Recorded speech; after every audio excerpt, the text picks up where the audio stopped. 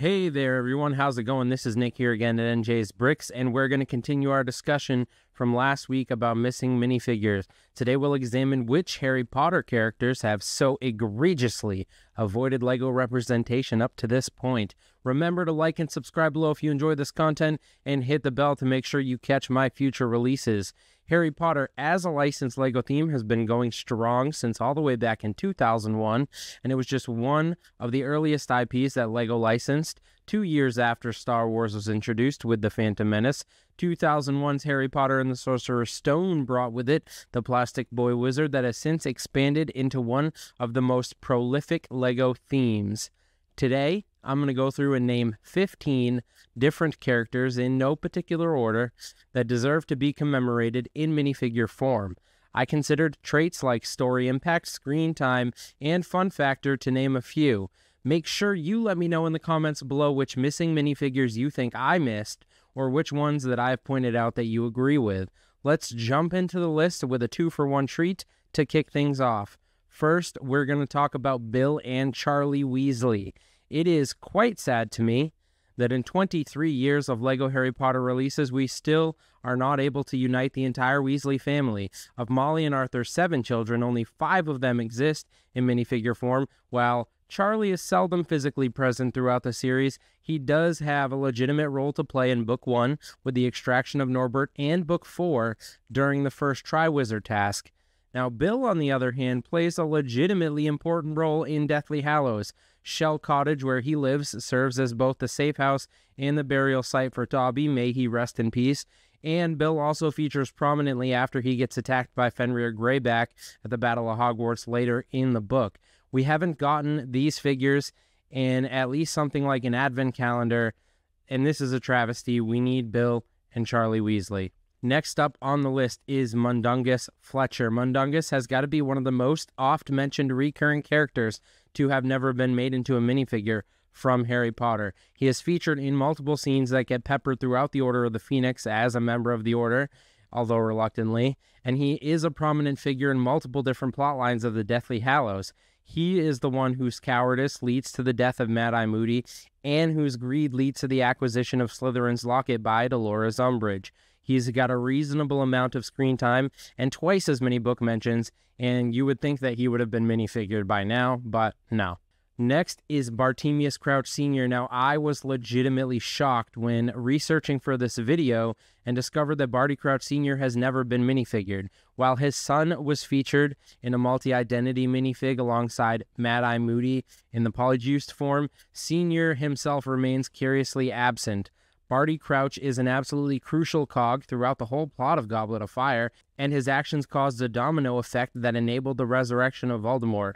Though he is more heavily featured in the book, movie Crouch gets a fair bit of screen time as well. He appears in the Triwizard Tournament introduction, the Champions announcement, the first task, the Karkaroff trial flashback, and his death scene. Barty Crouch Sr. should be a layup for this list. I can't believe he hasn't been a minifigure yet. Next up in the same book is Ludovic Bagman. I've got plenty of gripes with the choices made throughout these films, but one of my most lamented book-to-movie cuts is the character of Ludo Bagman. Head of the Department of Magical Games and Sports, Ludo plays a hilariously haphazard gambling addict with a penchant for coming up short. He pops up here and there throughout the 4th book, perhaps most notably giving the Weasley twins action on their bizarre bet for Victor Krum to catch the snitch in a Bulgarian loss at the Quidditch World Cup, which we know would go on to be a winner.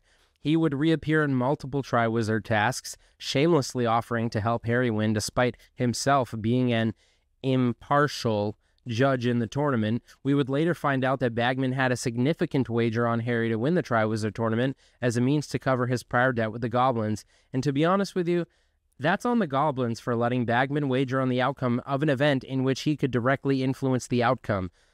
He would be my personal number 1 choice for this list. I love Bagman. Doesn't show up in the films, and I think that was ridiculously unfair.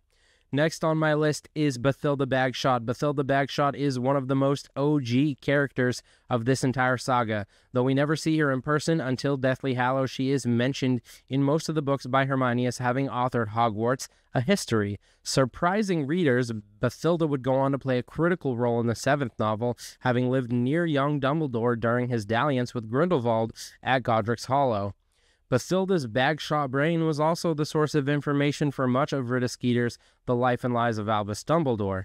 Given how centered her information is in driving much of the emotional plot of Hallows, not to mention the appearance of her rotting animated corpse, who didn't love that, Bathilda deserves to be a LEGO minifigure. Another character that featured pretty prominently in one subplot of the 7th book was Xenophilius Lovegood. Readers may have deduced his future importance when he arrived on the scene at the Weasley wedding in the opening chapters, and he would go on to be the expository paintbrush for the introduction of the titular Deathly Hallows. Luna is an eternally beloved character from the series, and her father's inspiration is a large part of what makes her so unique. I made a previous video where I discussed new ideas for different LEGO sets in various themes, and one of the Harry Potter sets I proposed was the Lovegood home. This would be a cool opportunity for LEGO to give us a distinct building full of Easter eggs while providing us a Xenophilius Lovegood minifigure. Moving on here, we've got Arabella Fig. Figgy, as she is colloquially known, is another OG character in the series, appearing multiple times in earlier books undercover as a neighbor to the Dursleys and occasional babysitter of Harry. It wasn't until Order of the Phoenix that we learned Mrs. Fig was a plant all along, a squib tasked by Dumbledore with keeping tabs on the Chosen One in his youthful years. Famous for her feline friends and the ability to lie under oath to protect Harry from Ministry overreach, that's right, squibs cannot see the Dementors, but she said that she could. I think it's about time we get a poly bag that includes Mrs. Fig and maybe 5 or 6 cats minimum. By the way, we stand Mrs. Fig. Good job lying under oath. Proud of you. Regulus Black, next on the list, the notorious R.A.B. himself. Regulus is an interesting one when it comes to minifig representation, having never actually showed up in person due to being, dead. We don't really know what he even looks like. His discovery of Voldemort's Horcruxes and subsequent actions to remove the original locket from the cave are absolutely central to the 6th and 7th books, and his impact cannot be overlooked. Regulus seems like the type of character that would make the most sense to show up in some sort of polybag set, perhaps with like Creature in some sort of cave theme offering, but we need to see him. Next on my list is Merope Gaunt. Merope is the second character on this list who has never actually appeared in the flesh. Bouncing back to my Star Wars video from last week, Merope Gaunt's absence is similar to that of Shmi Skywalker, with the difference being that Merope never actually shows up on screen. She does, however, feature rather heavily in the book flashback sequences of Half-Blood Prince, and her role and influence as Voldemort's mother are obviously central to the events of the entire saga. It is a real shame that all of the Gaunt flashbacks were cut from the 6th film, because it is by far my favorite book in the series, and it might be the most disappointing of all the movies, but at least we did get Jim Broadbent's lovely portrayal of Horace Slughorn. I thought he was wonderful. The rest of the film, pretty much trash. Next up on the list here, Marge Dursley. I put Marge on this list not because I think she is particularly a good or an interesting character, but because she is the central figure of one of the funniest and most memorable movie moments. Alfonso Cuarón did a lovely job shepherding the films towards more adult themes in Prisoner of Azkaban, and Harry blowing up Aunt Marge in a well-earned fit of rage is a lasting film image for me. I would be really curious to see how LEGO would approach doing such a figure. It wouldn't really be proportionally appropriate to make her into something like a big fig, so maybe we would get a weird, something shaped more like an oversized Hagrid minifigure. I'm really not sure how they would do it, but a bouncing, ballooned-up Marge Dursley minifigure would be a very funny one to add to the collection. Next on my list, I never knew this guy's first name until I was researching this video, John Dawlish. Dawlish is not a particularly central figure to the series in any way, but it is really funny that he managed to work himself into so many books by becoming the Ministry punching bag for the Order of the Phoenix. If I recall correctly, I believe he only appears in person once during the attempted apprehension of Dumbledore in the Order of the Phoenix, but he is, however, mentioned multiple times throughout the series as having been duped, defeated, jinxed, or otherwise bested by Dumbledore and various Order members, with the utmost regret. It is not so great when you're most remembered for losing, just ask the Buffalo Bills. Dawlish's record versus the Order is about as strong as Voldemort's record against Harry. That would be O for X. His consistent background presence and role in the story feels strong enough to warrant a minifigure, though it does feel pretty unlikely at this point. Moving on here, getting towards the end of the list, we have Cormac McLagan. Recurring throughout the 6th book, consistent thorn in Ron Weasley's side, Cormac McLaggen should have absolutely featured in some sort of set by this point, either in like a Quidditch tryouts theme set, or a Slug Club party theme set, or even simply an advent calendar. Cormac is an important figure in the trajectory of Ron and Hermione's relationship, situated as the petty pawn in their childish courtship. Pompous and proud, Cormac McLaggen is the poster boy for jock mansplainers everywhere. He provides some pretty funny comic relief, and he appears on screen in multiple scenes while being a topic of discussion in others. Other characters have been minifigured for less, so we should have seen a McLaggen fig by now. Next up on the list, we have Firenze. Now, the template for Firenze is pre-existing. The Centaur for Harry Potter was released as a minifigure in 2020 as part of set 75967, Umbridge's Encounter. It is kind of surprising that it took that long for them to make a Centaur, considering that their existence goes all the way back to the first novel and appearing in the first film. I would not have been surprised to see if they had made one for one of the original Sorcerer's Stone sets, but that never happened. It would be cool for them to give us any of the specifically named Centaur characters, the most likely of which would be Firenze. I wouldn't mind getting some kind of sweet Firenze's Divination class looking set with a lot of greebling and detail and the natural growing elements within the stone classroom walls. I think that could be pretty cool and would fit into their smaller like classroom themes. Surprised they haven't done that one yet.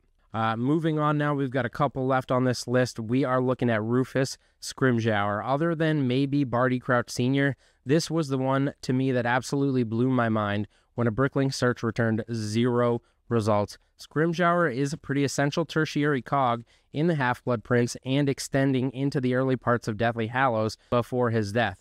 Portrayed by the inimitable Bill Nighy, Scrimgeour has significant on-screen time and dialogue. He is even discussed at further length in the novel by Harry and Dumbledore, where it is explained that his battle-hardened Auror past has earned him the trust of the British wizarding community during wartime. His absence as a minifigure is especially egregious when you consider that his replacement, the imperious Pius Thickniece, even has his own minifigure. I am sure Nighy would love to add another minifig to put next to his infamous Davy Jones, so we definitely need Rufus Scrimgeour. And then last on this list, we have Antioch Cadmus and Ignotus Peverell. We opened the list with a 2-for-1 special, and we're going to close the list with a 3-for-1 super special. I am surprised that LEGO has not found a way to work the Three Brothers of Hallows lore into the minifigure machine. There are other historically centralized characters that have appeared, such as the Hogwarts Founder showing up in set 71043. You would think that they had done some sort of Tale of the Three Brothers themed set that could include these characters as minifigures, and I am sure that Potter fans would love to add these three to their collections.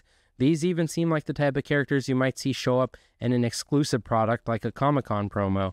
Perhaps a future idea for LEGO? I would take it any way we can get it. That is going to do it for today's video. Let me know in the comments below which Harry Potter characters that you're missing the most as minifigures. Which gaps do they still have left to fill, and which of the minifigures that I mentioned do you hope to see in the future? Please like and subscribe below. If you enjoyed this content, I would really appreciate it. Also, make sure you go and check out last week's video. You can see me discussing which Star Wars characters that we're still missing, and sub to the channel so you don't miss my video next week, where I will be discussing missing MCU characters. Have a great day, everyone, and I will see you next video.